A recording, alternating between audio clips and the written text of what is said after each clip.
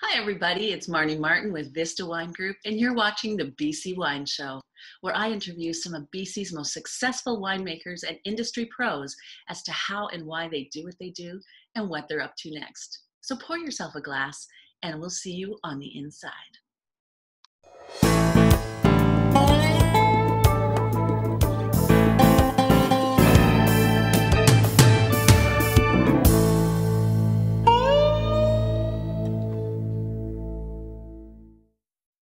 Hi, everybody, and welcome to the BC Wine Show. I'm Marnie Martin with Vista Wine Group, and today I have Ryan Widdup from Indigenous World Winery from beautiful West Kelowna. Welcome, Ryan. How are you today? I'm doing great. Thanks for having me on the show. It's a great opportunity to speak about, the winery and things that are going on right now and what we're kind of doing. And yeah, I really appreciate the opportunity to be on with you. Yeah, it's great. I feel like we've talked on the phone a million times and we've never really done a face-to-face. I know, it's nice to have the face to the name. It is, for sure.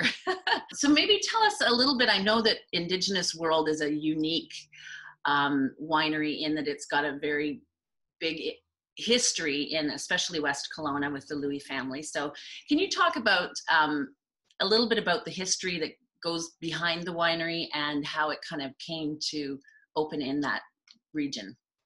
Yeah, so we'll start with the owner. So Robert Louis is a very well-known speaker throughout not just British Columbia and Canada, but internationally. He was served on chief and council for the West Bank First Nations on and off for 24 years. And so him and his wife Bernice are very passionate about their history and their culture.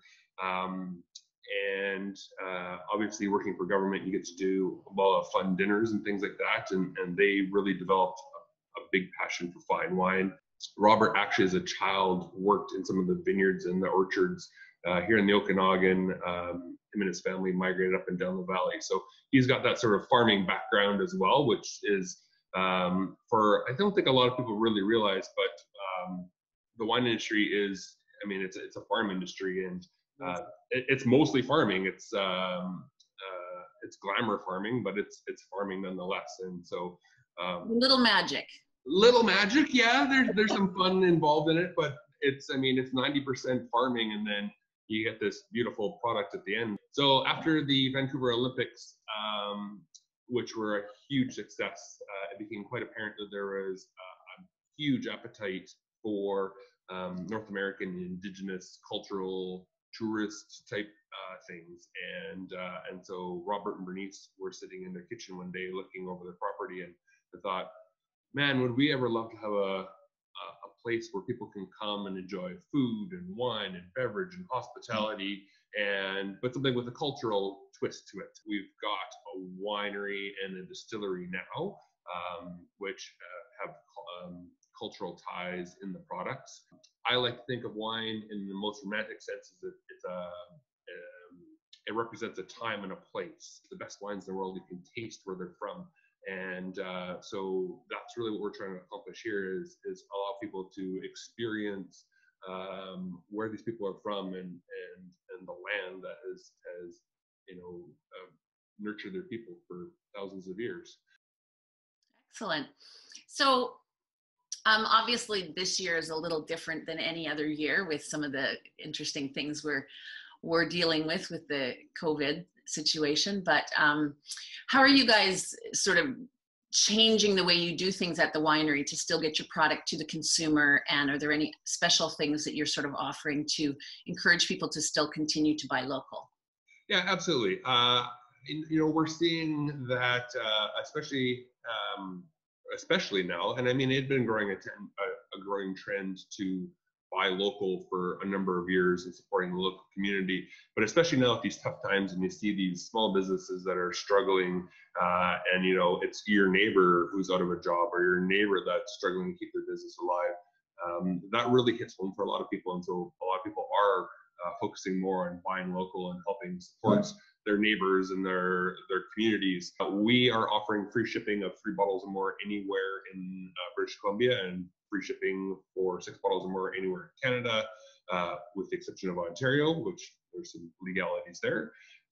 We're really just trying to make it easy for people to stay home and still enjoy a local product and have it delivered to the front door. And that's really important and special too. And I think you're right. It does give you that just a little bit more of that, face-to-face personal touch that maybe, I think even though this is weird, there's some good things coming out of it as well. So that's great to hear that you're getting a good response from people.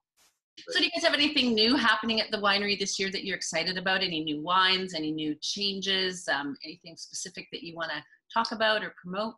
We do specialize in a lot of small boutique style releases. So today, actually, we are bottling our 2017 Syrah and 2018 Cabernet Franc. So those are coming down the line probably within the next month. So that's really exciting for us.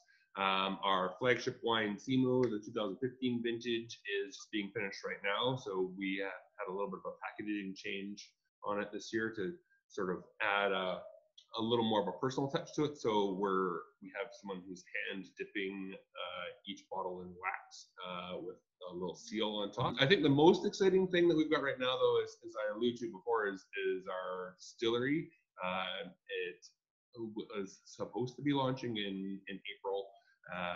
And I mean, that's been a bit challenging to launch a distillery when you can't go out. So, but that's a really, beautiful part of Indigenous world here is it's a whiskey focused distillery, but we've released vodka. We have gin coming out, and then our first whiskey will come out in July or August.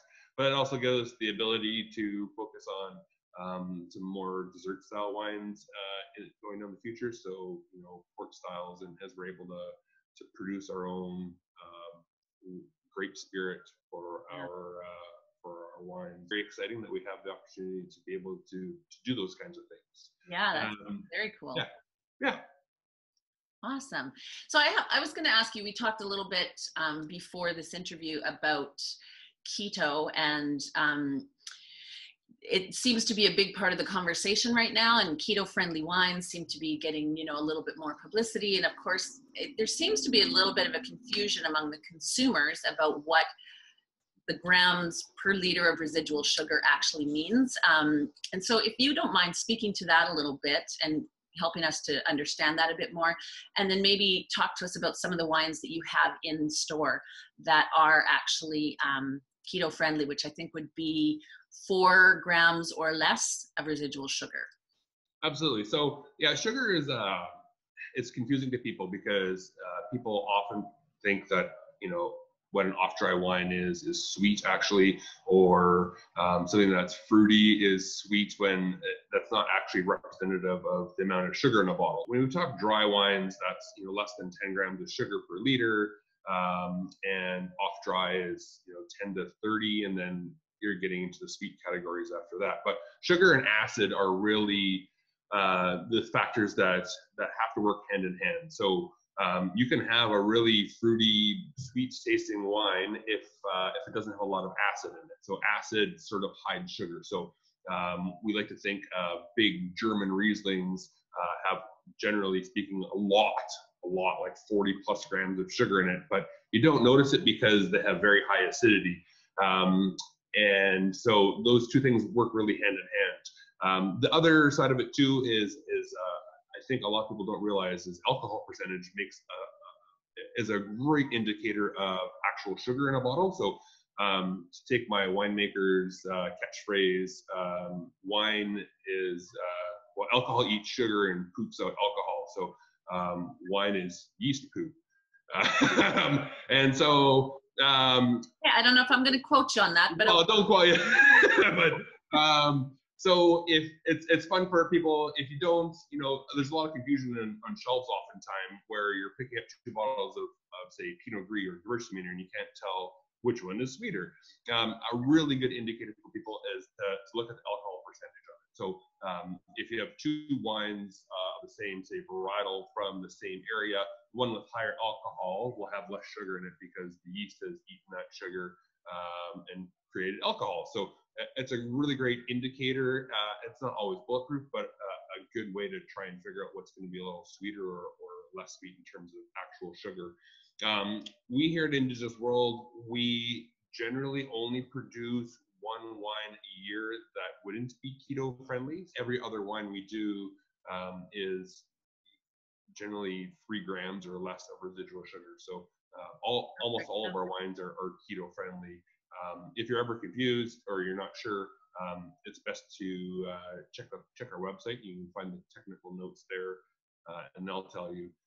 But even our Gewürztraminer, we have, except for one vintage, have always done as a dry Gewürztraminer with 2 grams of sugar or less. So if that's your, a favorite style of wine, you love that fresh lychee, grapefruit, and rose petal, but you want something that's not sweet and cloying, and you can grab a bottle of our Gewürztraminer, you're going to be safe. There are a lot of people that have gluten sensitivities and vegan, are looking for vegan wines, and there's a lot of big buzzwords out there, and so all but 2 of our wines are vegan as well. So we use bentonite, which is a clay for fining. So only Pinot Noir and Simu have any egg products in them, and gluten, which was interesting to me. I didn't realize, but you find gluten in barrels. So they use it for sealing barrels. So barrel aged wines are for people who are super gluten tolerant. You probably want to stay away from wooded wines, but unwooded wines are going to be safe. Good. So I think we can find you guys at www.indigenousworld.ca, or is it .com? Indigenousworldwinery.com. Indigenousworldwinery.com. Okay. Perfect. And so all the wines except for 2 are vegan, BCVQA, and correct. Yeah, that's good information for people. So don't hesitate, if you haven't tried the Indigenous World wine, to go looking for it at your local stores. Where can you find it where you are? So we're again a sort of a smaller, medium-sized winery. So most private liquor stores carry a couple of our products. Save On Foods has been an amazing partner with us since we opened, and you can find a lot of our wines at Save On Foods. And there is a store finder on our website. So if you're unsure, check that out on the where to find us. But again, it's free shipping in British Columbia. So take an opportunity to go to the website, order yourself, a couple bottles. Like I said, it's 3 bottles, free shipping for 3 bottles or more in BC. So, I mean, that's and you can get everything there. Yeah. Awesome. So if somebody was to come, I mean, obviously people can't come right now to the winery, but when you guys are back up and running again and it's business as usual, what can a consumer expect to find, and what's the experience that they'll have up at Indigenous World Winery? Yeah, so I will mention our wine shop is open for sale right now, but the government has suspended tasting licenses for everybody in the province, so you don't get to go sample. So when you come visit the winery, first thing you'll notice is a stunning view looking north towards over Lake Okanagan, which you can't see from the highway, so it's always a bit of a surprise when people pull down the drive and suddenly this beautiful vista opens up in front of you.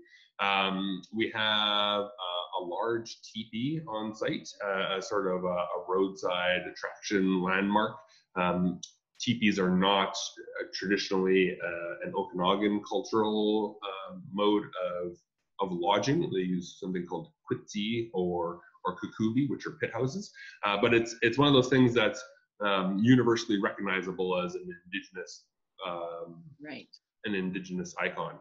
And so we do some dinners and things in there from time to time. When you come into the wine shop, we have a beautiful little gift shop when you walk in, featuring a lot of local and British Columbia Indigenous artists. A full tasting bar, so we'll get about 16 people around our tasting bar, and then a table for larger people. A beautiful patio wrapping around the building where you can enjoy the view.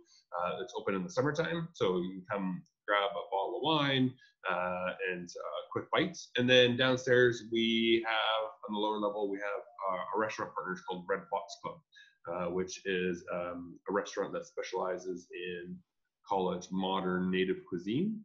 And so Chef Andrea Callan has traveled all over the world and learned a lot about sustainable farming and gathering, and some of the traditional foods that the Indigenous people in British Columbia and even across North America have eaten. And so she sort of modernized some of the recipes, but lots of beautiful game dishes, elk and bison and venison, and we use Haida-wild salmon. They make fresh bannock every day for their flatbreads. Everything is made in-house, locally sourced, where we can find it. So amazing dining experience as well. So yeah, it's a really great reason for people to come and stay for a while and enjoy themselves. And learn a little bit about the silks culture of the Okanagan. That sounds fantastic. Definitely sounds like it's worth a visit. And next time I get to Kelowna, I will be there for dinner for certain. Looking forward to it. Yes. So the other thing I wanted to ask you was about your wine club. I know you guys are doing some special things, and you've got, is it the Snina Wine Club? Snina Cellars Wine Club, yeah. Okay. So you'll notice our logo is it's called a Snina, which is the Silks word for owl, and our logo was taken from a painting that was given to the Louis family when they were married, which is an owl, which is the guardian of the land at night, and takes your spirit up to the skies, and then an eagle, so it's an eagle in its transformational stage turning into an owl. So Snina Cellars Wine Club, we've taken a bit of a different approach with our wine club. So it's entirely customizable. So there are no packages to choose from. You choose what you want in your wine club shipment. It's 2 shipments a year for 6 bottles minimum. We offer, again, free shipping in British Columbia to all of our wine club members on 6 bottles or more, which is obviously changed right now during the COVID crisis. And it's a small shipping fee anywhere else in Canada as well. And then we offer a number of benefits to our wine club members. So pre-release parties, we do hold back wines for the wine club exclusively. So we'll sell out of things and hold on to some of these beautiful bottles for the wine club as well. We want to give you what you want. Yeah, that's fantastic. You don't see that very often. Usually there's some, specific things that kind of get put into the packages for the wine club members, which, is good too. But that sounds like a really great offering for sure. Yeah. Well, I really appreciate you sitting and spending some time with me today. I do have one last question for you, and it's the one I ask at the end of each interview. It's what's in your glass? And I mean, what is your current favorite BC wine that is not produced in Indigenous world? That's a tough one. One of the benefits of working in this industry is you get to know a lot of people and try a lot of things. So I would have to say what's in my glass right now, it has been a favorite of mine for a number of years, is the Sperling Old Vines Riesling. Last year for Christmas, I managed to scrounge up 4 different vintages and had a little personal vintage tasting party for myself around Christmas time. But they're by far one of my favorite Riesling producers in all of British Columbia. And there are some amazing Rieslings out there. But yeah, that's a go-to for me quite regularly when I can get my hands on it. I love those sort of petrol and sweet fruit notes and honey and lime, and it turns my crank. It's what I love. Yeah. I know I love that wine too. It's actually, I haven't tried all 4 vintages like you, but I'm not lucky. I'll have to give myself a better gift this year, I guess. There you go. Yeah. Well, thank you again for spending some time with us. Hopefully we can do this again. And I hope you stay safe and well in the next little while, and we will talk again very soon. Yeah, you stay safe and healthy, and thank you again for having me on. You bet. Thanks, Ryan. And now I'd like to hear from you. If you have a comment or a question for a future guest, please put it in the comments below. And if you enjoyed this episode, please don't forget to hit the like or subscribe button right down below. You know you want to. Thanks for joining us today on the BC Wine Show. And until next time, stay well, be kind, and as always, enjoy responsibly.